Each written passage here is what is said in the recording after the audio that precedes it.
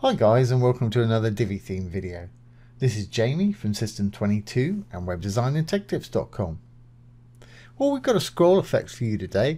If you look at the image that's coming in from the bottom of the screen there on the right, when we scroll down the page, it's going to fade out to reveal a call to action module with a nice little clickable button there.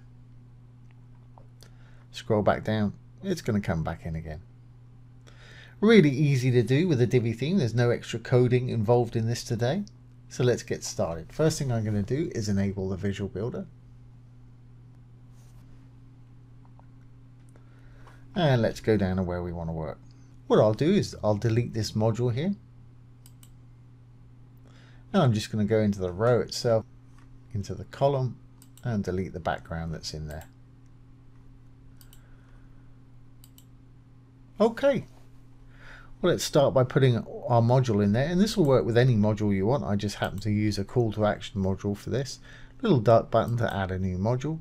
Divi is standard, comes with all these modules, plenty enough to build just about any site. If you're using WooCommerce and got some products, it'll give you an extra dozen also to organize your products. So I'm going to use a call to action purely because it's got a button on it. I'm going to leave everything just as it is. Obviously put your title in there, what you want your button to say there, and you may notice that there's no button. Button's only going to turn up when you put a link in. Content, obviously put your content here. Just like any other WordPress text module, you can bold, italicize, add links, add media, align it how you want. Again, I'm just going to leave that as it is for the demonstration. Okay, here's the link. As you can see, button link here. I'm just going to put a hashtag in. Obviously you'd put a link into where you want to take your visitors right there for your button. Now if you wanted a separate link for the actual module, you can have two different links, one for the module, one for the button. You can put it in right there, or you could put the same link in if you want to make sure they go to the same place. And best practice, if you're working with your own site and you're linking to another page on your own site, leave it in the same window. If you're linking off-site to another website, put it in a new tab so your site stays open. Okay. Great. Well, what I'm going to do is I'm going to take that blue background away. So we're still on the content tab. I've gone into background. I'm going to hit the little trash can here. And it's gone. Now because our writing and our button are both white, they've disappeared into the background there. Okay, I'm going to leave that just like it is for the moment, and I'm going to put an image in the back of our column here that's in our row. Blue tab for a section, green tab for a row, dark tab for a module. I'm going to go into the row, and we've got two columns, left and right. I'm going to go into the second one, down to background. I'm going to put an image in, color, gradient, image or video.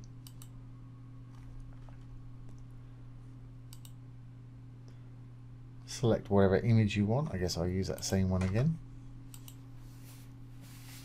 As you can see, our writing's turned up there. But I really don't want to see the writing until it gets up to about sort of here. And then we'll have that image disappear so that the focus is on the writing and the button. Okay, so we've got our background. Let's keep that. Save the main row changes. We'll go back into our module now and just create it how we want it. First thing I'm going to do is put a white background in to match our background in our row here. And you'll see that image disappear when I do that. Content tab, down to background, color, white. There we go. And it's as if it wasn't there. Okay, so I need to bring it back now. So I'm going to go over to the design tab, and I'm going to make the text dark. So I'm going to go into the main text, change it from light to dark. Now you can do this separately with a heading and title if you want to. Down below, title text you can style as you want. Let's just make that blue for and capitalize it. There we go. And you can edit the body text similarly right here. Okay, I just want to go into the button now. I'm just going to make it slightly more interesting. Use custom styles for the button, flip the little switch to on. I'll leave the text size as it is. Text color, I'm going to make white, it'll disappear. Button background, I'm going to make blue. Now if you want to set a hover color for your button,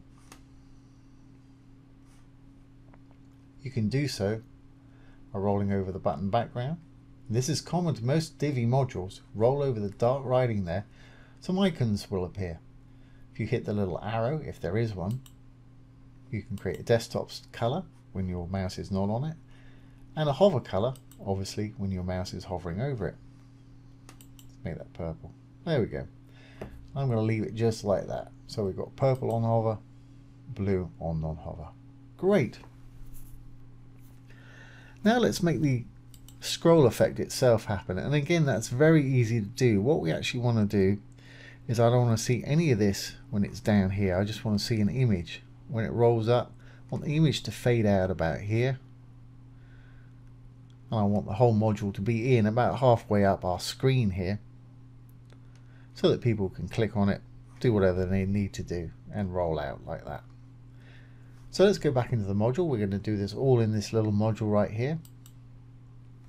We go over to our advanced. Down at the bottom, you're going to find scroll effects. The one we want today for this is fade, which is this one right here. You've got vertical motion, horizontal motion, scaling up and down, which, you know, bigger and smaller, rotation, and blur effect. I'm going to use the fade in and out, hit the little trigger to enable it, and you've got a little sliding scale up here. Okay, and as you can see, it's already affected it right there. But it's not quite. I want to see that image fully, at least to about here. So let's put it there. I'm going to bring the starting opacity up to about 30%. You see, this is the top is where it is on the screen, 30% or 23% up the screen right here, and the bottom one is the opacity or transparency of it at that point. So I'm going to take this one up to about 30. This one you can split if you want it to be a certain visibility in a certain section right there, but I'm going to keep those together. So at about 45, let's bring that to 50%. Just put in the 50, it'll put in the percent for you. So as you can see, our image is totally visible there. That's starting to fade out about there, 50%. It gets to about here, I want it to be fully faded out. So I'm going to bring this 100% down to maybe, I don't know, 60. Let's try that. There we go. And as you can see, I might even want to take it back a little bit more, 55 maybe.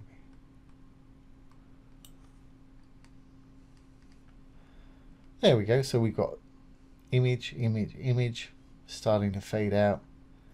There we've got our call to action button, totally clickable, and that'll stay there till it rolls off the top of the screen.